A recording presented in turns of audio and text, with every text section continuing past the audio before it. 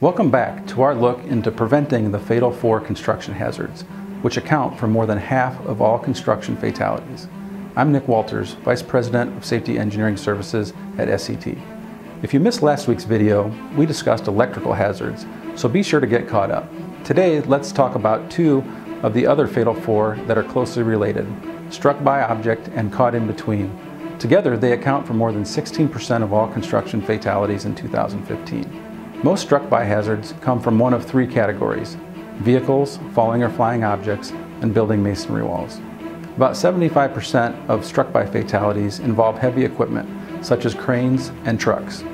To avoid vehicle-related struck-by incidents, inspect vehicles before each shift, only use vehicles on roadways and grades that are safely maintained, and do not exceed a vehicle's rated load or lift capacity. Workers also need to be aware of the public as well. If working near a public road, use all necessary traffic signs, barricades, or flaggers.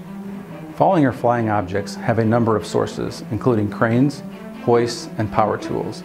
PPE such as hard hats and goggles offer good protection, but engineering solutions are more effective at avoiding debris.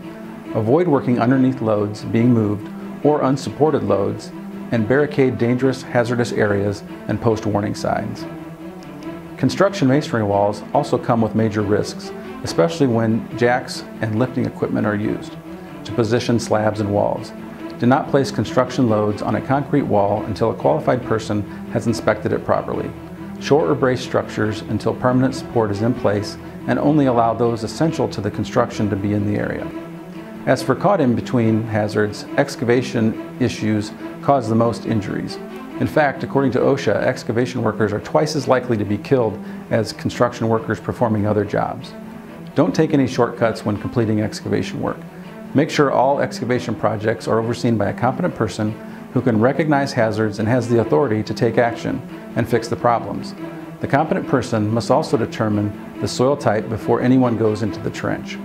If the trench is between 5 and 20 feet deep, a safety method must be used, either sloping, a trench box, or shoring. If it's deeper than 20 feet, then a professional engineer must design the worker protection system. At SCT, we offer an excavation competent person training course. By completing this 8-hour course, workers will be able to create and maintain a safe, OSHA-compliant environment for trenching and excavation workers. Join us next week as we wrap up our look at the construction industry's Fatal 4. Thanks for watching.